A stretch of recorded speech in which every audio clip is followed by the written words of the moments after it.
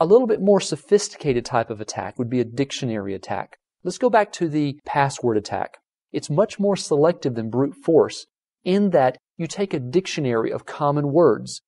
Many hackers have put together passwords that they tend to find over and over and over again. This list of commonly used passwords makes up the dictionary.